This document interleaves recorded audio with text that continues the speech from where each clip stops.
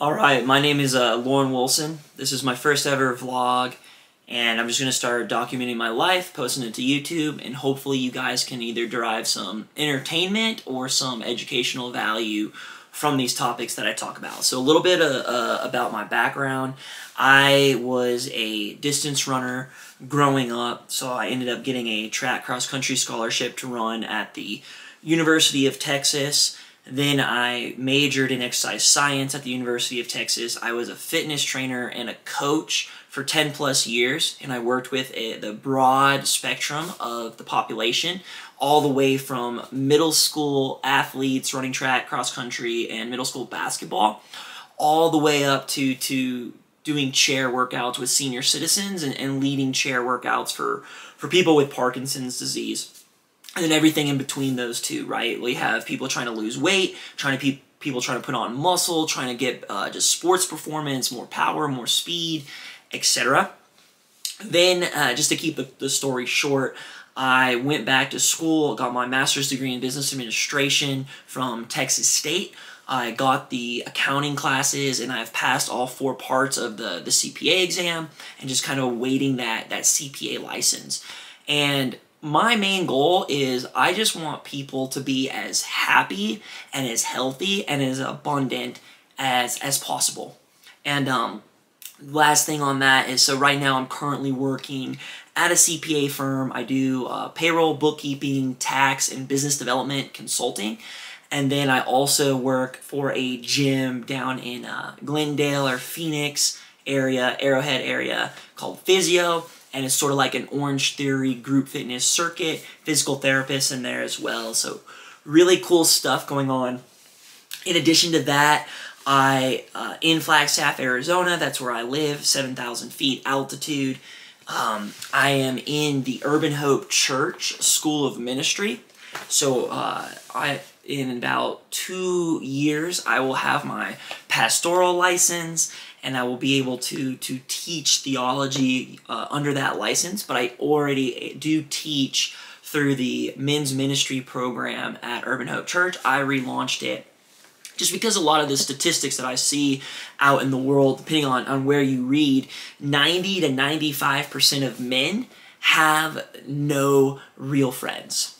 Like, they just have no friends. So loneliness epidemic.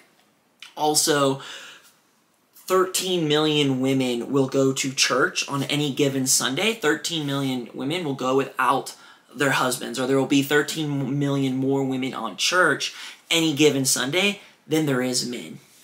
Other things are less than 10% of churches have an active men's ministry. Less than 1% of Christian men participate actively in an ongoing group. And I'm always one to, okay, that's cool, those are stats. They're not inherently good or inherently bad. So what are the downstream effects? And the downstream effects are, we have 1 in 9 men between the working ages of 25 to 54 are completely out of the labor market, compared to 1 in 50 back in the 1950s. And then also you have just an increase in the amount of drug overdoses. You have an increase in the amount of alcoholism, people just getting addicted to different substances. And I truly believe that it really stems down to not having the proper God. And as a Christian, I do believe in the Trinity. I do believe in the word of the Bible as truth. With that said, I'm never going to try to push it on you. We're all here seeking out truth. We're all here trying to seek out the way, so to say, and answer 2 questions, which are, what are we doing here, and how do we go about living the best life possible? And sort of that's what religion and philosophy really comes down to. And when I see those stats and I see those problems, to me, it's an information organizational problem and a motivational problem. And what do I mean by that? What I mean by that is nobody wakes up in the morning and is like, man, really hope I'm anxious, really hope I'm depressed, really hope I'm out of shape, really hope I get angry today, really hope I'm bitter today, envy, jealous. And so what it is it's an information. There's so many limitless choices on how to organize our day that you just have to pick the right choices, limit it down, and act on the right intuitions, and you just keep going and keep going and you persevere. And also you have the mental discipline and the mental tenacity to persevere. And usually that will come from a foundation of good health. Are you working out every day? Are you eating healthy? Are you hydrating properly? Are you feeding yourself good conversations and good social circle? Who are you surrounding yourself? What kind of conversations are you having? Because the conversations that you have, the words that you speak, that is what you value most, and that is what you will end up walking out, and that is what you will end up acting on. And so it's kind of a layout. Usually what I'm going to talk about, because I train for marathons, so I'll update you guys on just what's going on there. Maybe tell some jokes, we'll see what comes up, and then probably talk a little bit about just what I'm reading, theology, any thoughts on my mind. Just get the consciousness out there. Let's get the thoughts out there. And I really feel that a calling for myself to get out there, because it's those stats that I just read about men. It's just like I can't even sleep at night properly knowing that if I didn't do something, if I didn't try to do something. So this is my attempt to make some sort of effort to just stand up and be all that God made me to be, my maximum potential, and to improve myself, to be the best version of myself, but then hopefully also just to help one other person. If we help one other person from this, they help one other person, and the cascade effects are all corners of the globe. And so what I'll do next is, right now I'm training for the California International Marathon. It is in December in Sacramento. Last year when I did it, can't remember what I ran. I ended up running like a 3 hour, 12 minutes. But I was on through 21 miles. I was on like a 2:35 pace. And then I really just hit the wall. Just a lot of stress over the last few years, just normal stuff. But I've developed tools and equipping myself to handle that a little bit better, to repent, let it go a little bit better.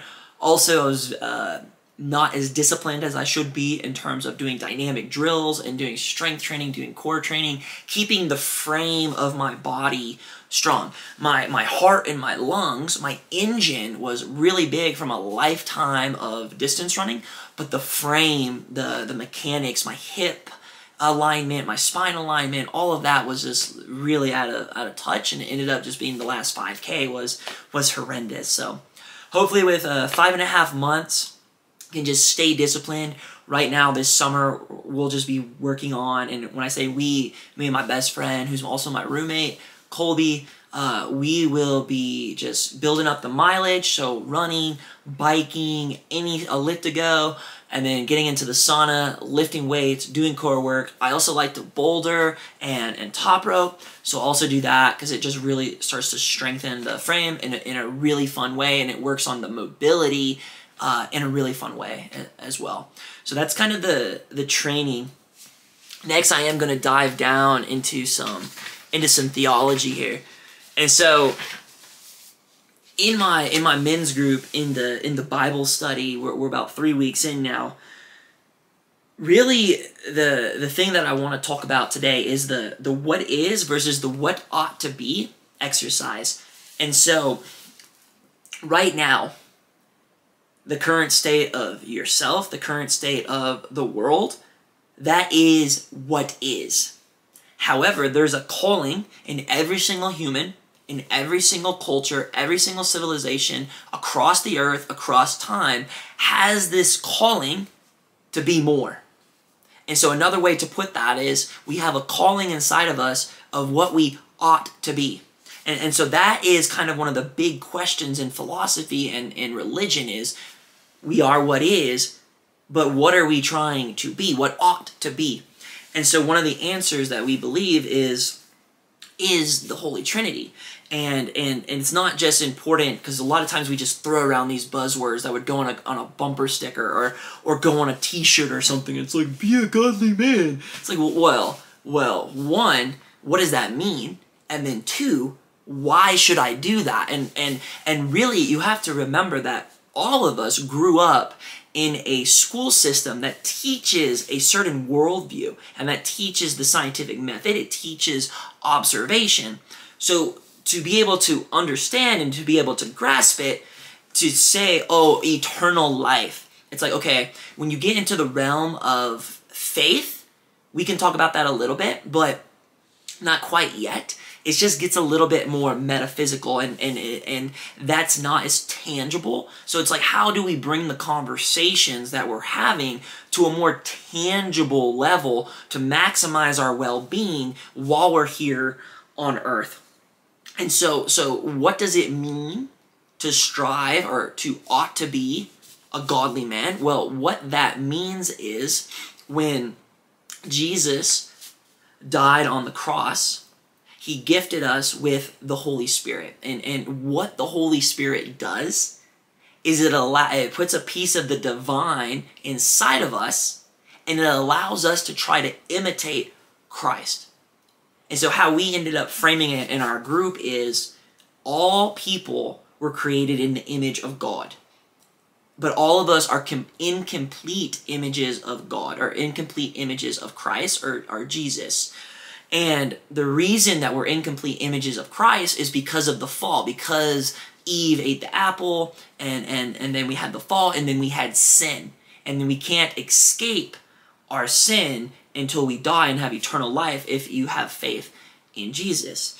But going back to that, we are incomplete images of Christ. And what we're trying to do is through our actions, through our behaviors, and through our thoughts, we're trying to organize those, going back to the information organization problem. We're trying to organize the information, the intuitions, or the streams of consciousness that go through our mind. We're trying to discern or decipher which ones are the Holy Spirit and which ones are of the flesh.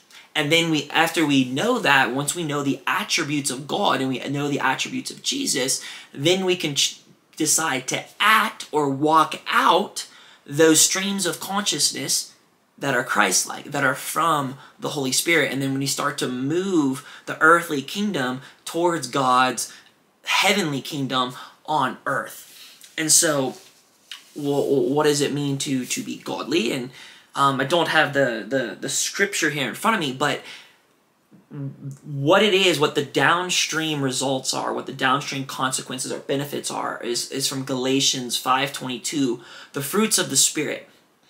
And so I'll actually go ahead and pull out my Bible right now and read the fruits of the Spirit here. Because that's the thing, right? Is like, if I do something, the reason that I'm doing it is because I believe, or at least rationally, I believe that I'm doing this thing because out of every possible thing that I could be doing right now, this is going to yield the greatest benefit.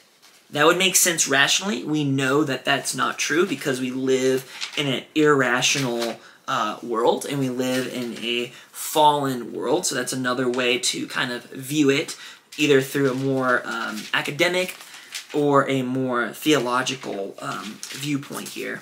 And I apologize, this is taking so long to find my Galatians. Here we go. But right, it's like my action should yield well-being, and then in another parameter or another variable in that is what maximizes my well-being over the longest period of time.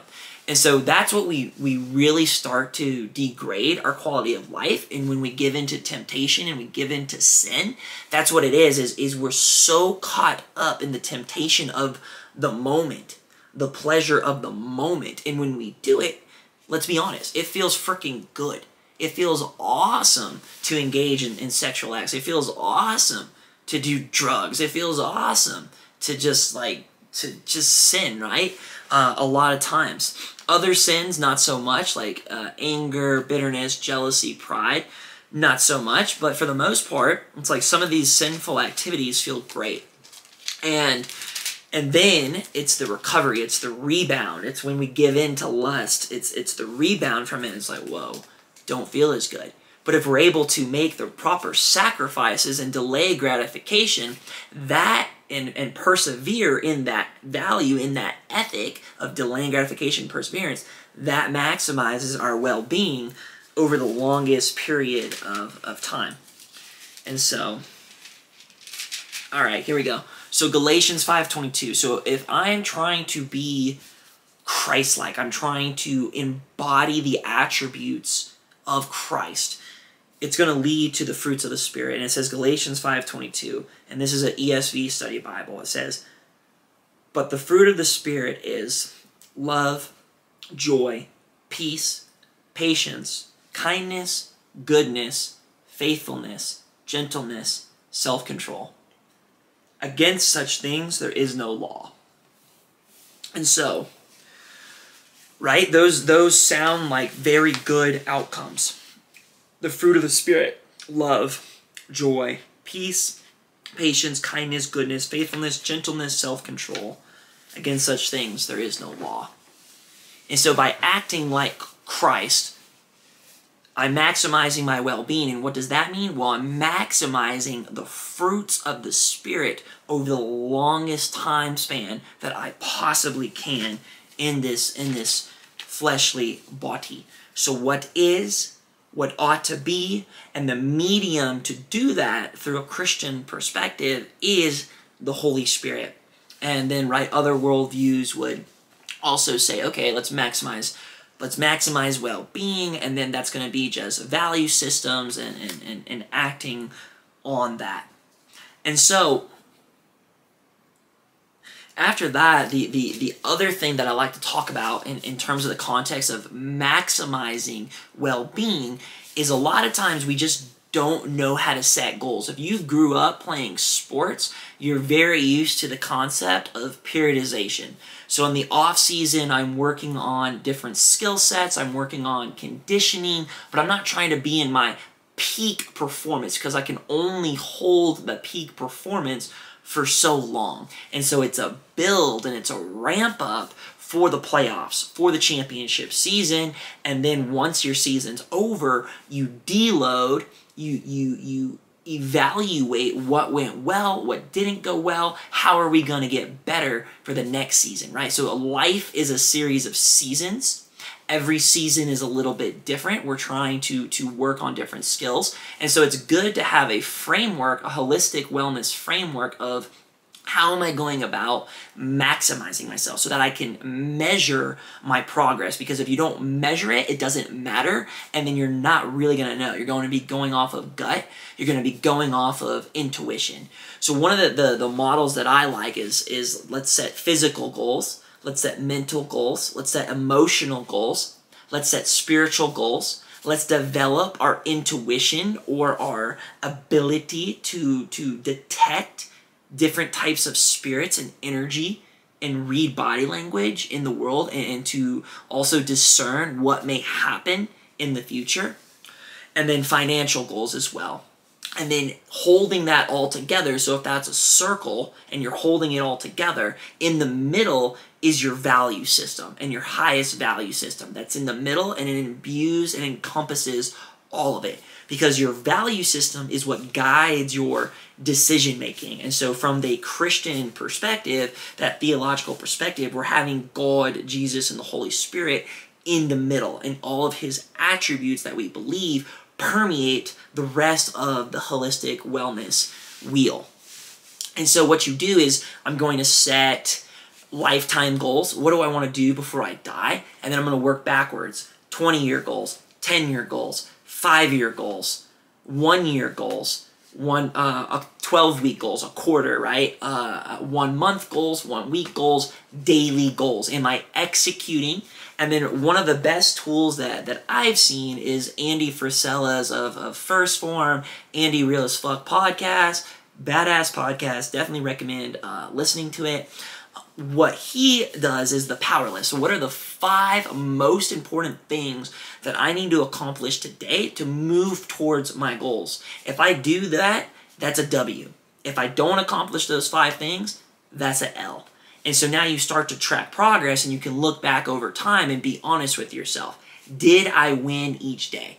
And if you execute and you win each day, given enough time, eventually you will get the fruits of the Spirit, because you're laying those seeds, you're sowing those seeds, and you reap what you sow eventually. But it does take time. It takes tremendous amounts of sacrifice. It takes tremendous amounts of perseverance. It takes tremendous amounts of hard work, and it takes tremendous amounts of faith.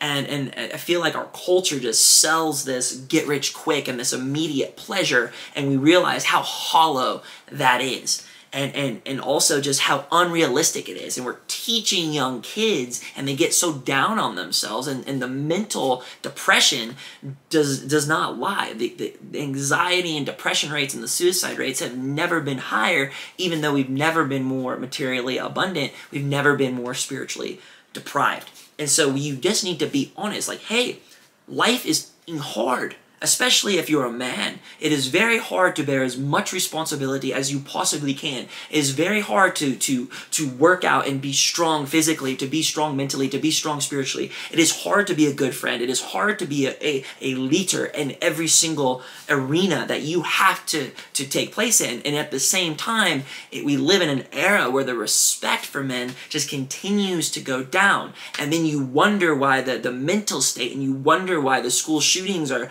through the roof, and it's so obvious that we're just telling men the wrong message. What we need to be telling them is, you are built to handle suffering. You are built to work, and you are built to handle stress, and you are built to bear as much responsibility as you possibly can, and you don't need to do it alone. You do it with other men. You don't isolate yourself. We always existed in tribes until very recently. So you need to find that strong group of men that you can lean on to help you get through the hard times, because there's going to be a lot of those hard times. And then also, you need to believe in something greater than yourself. If you don't want to call that God, you better call it something that is going to provide a foundation, so when the wheels fall out underneath you, that's what you fall to, is you fall to your faith.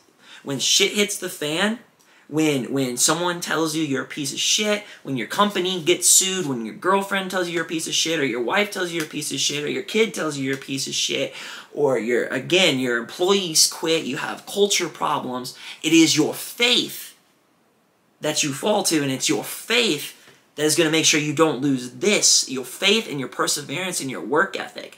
And then you're going to persevere, and you're going to come out the other side better and stronger than you ever were. And that is the central story, symbolically and metaphorically, of the Christian Bible and of the resurrection, right? We're continually sacrificing who we are for who we could be. We're continually crucifying who we are and resurrecting or renewing ourselves to be a better version of ourselves. And on that cross, what that symbol represents, besides the cross itself, the symbol of love God, the two greatest commandments, love God with all your mind, all your strength, and all your heart, and then love your neighbor as you love yourself. That's what Jesus says are the two greatest commandments. What it also represents is the point of maximum suffering.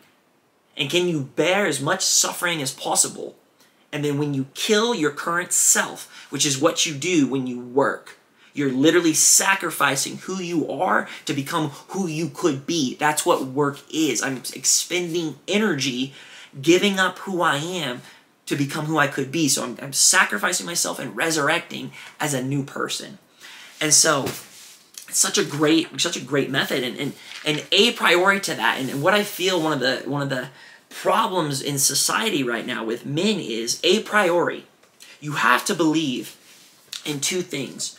One, you have to believe in free will, and which put another way is you have to believe in personal authority, and you have to believe in personal responsibility.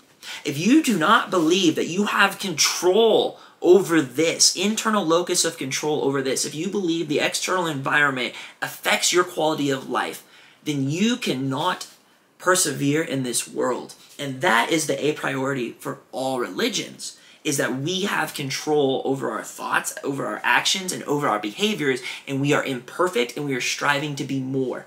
And if you do not believe that, your life will be a dumpster fire. You have to believe a priori that you have personal responsibility and you have personal authority over everything in your life. Everything good that happens in your life, that's because of you. Everything bad that happens in your life, it's because of you. If your girlfriend told you you're a piece of crap, that's your fault. If your employees quit, it's your responsibility to figure it out.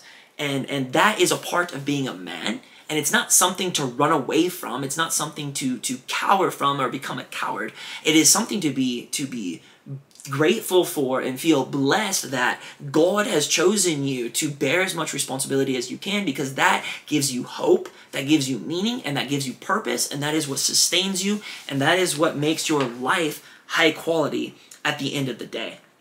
And so one of the things is, again, going back to the organization problem, what sin actually means in archery is it means to miss the mark. And so, again, if we use our actions, our thoughts, and our behaviors, and we're trying to direct them, and we're trying to aim them at being like Christ, to sin is to miss the mark. And I feel like that is a very just cool concept in general. And then lastly, I will say that choose your hard, right? There's two types of hard in this world. You can choose to stay where you're at. You can choose to be a little gluttonous. You can choose to get on Netflix. And you know the end result of that already. Maybe you're a little bit comfortable, but on the inside you feel hollow. On the inside you feel empty. Because you know that you were built for so much more, and God is upset with you. God is weeping because you are not stepping in to being the man that you possibly could be, that God designed you to be. And that is a certain type of hard right there. Just knowing when you look in the mirror that you are not just proud of yourself. Not pride in terms of the ego, of the sinly proud, but just looking in the mirror and saying, man, you fucking gave it everything you had today so you can sleep comfortably with a clear conscience because you did everything you possibly could. And then the other side of that, right, is the toil, is the work, is the perseverance, is the hard, is putting yourself in hard situations through work. That at least gives you an opportunity to reap the fruits of the Spirit. So you can choose to stay where you are, and you can suffer where you are, because suffering is just a human condition. No matter what religion you believe in, no matter what worldview you have, suffering is a part of the human condition. So you can choose to sit and weep and sorrow in your suffering, or you can choose to work and at least provide a small antidote to your suffering. So choose your hard. Only one has the possibility of the fruits, and only one will give you that clear conscience of, I am doing everything I fucking can to be all that God created me to be. And so this is my challenge to all of us. How long can you go? What kind of streak can you put together of being all that you possibly can be? Set big, hairy, audacious goals. Set goals so big that they scare you, that they make you shit your pants, that everyone looks at you and they think you're fucking crazy, because you are. Because you know what normal is? Do you want to know what normal is? Normal is obese. Normal is anxious. Normal is depressed. Normal is living paycheck to paycheck. Normal is a dumpster fire. Normal is literally insulting to God. That is what it is. So choose to be abnormal. Choose to be being crazy, because those are the only people that genuinely love themselves and genuinely change the world. I'm Lauren Wilson, and thank you for listening to my vlog.